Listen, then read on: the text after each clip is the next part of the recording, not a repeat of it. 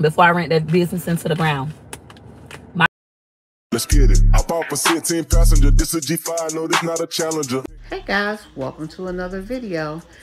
Today we're talking about Peach Mcintyre and Mr. Underwood. Y'all, this is such a tragic display that's going on in front of us. It's like two people being in a car, driving down the highway as fast as they can, and it's a brick wall right down there. You see it, one of them sees it.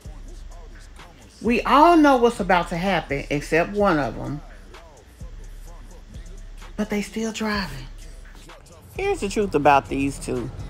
The sad thing is, Peach will not leave well enough alone. She is basically horrible for her own best interest.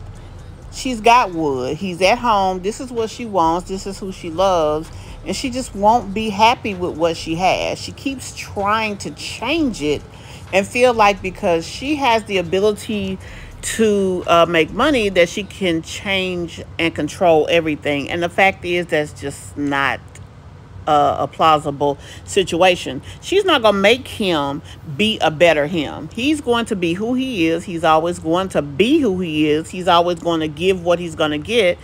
And eventually her emasculating him and then thinking that she can buy away the situation with money is going to end up running him out the door. Because the thing about it is, yes, she's got money, but that money is not making him happy. And the thing is, she will never have enough money to make him happy. She'll have enough money to put a band-aid over a situation, but even with that, eventually it's going to be too much. It's going to not be enough for him, and he will probably end up walking away, especially if she keeps dogging him the way that she does.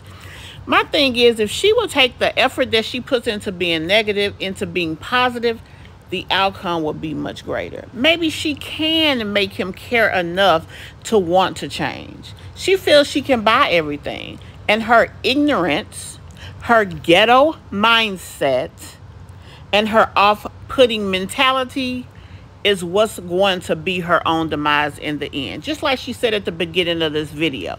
She ran the last $1 million business she had in the ground. Now, the only reason we know she had it is because she says, no one is like, oh, well, Peach was this, Peach was that. Yeah, I know her from back when. Nobody has been able to say that. Just like now, she feels that she can make more money by selling a product. The problem is she needs to stop focusing on the product and maintain her efforts and energy into content creation, which is what's really bringing her money. Peach Mcintyre is the definition of a true narcissist. She thinks that what she is perfect. What she has is perfect. That she can get and control everything, and that she can manipulate anything. And that's going to be, again, what makes her lose everything, including Wood.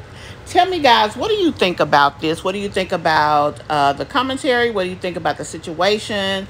I don't know if you guys have had the opportunity to look at the video of them getting on a plane and going to Houston. Now, the trip itself seemed very enjoyable. The hotel was amazing. And the girl makes a good video. Cannot dispute that. But everything else was just, as always, in regular Peach fashion, a shambles. Y'all, tell me what y'all think. I'll meet you in the comments below.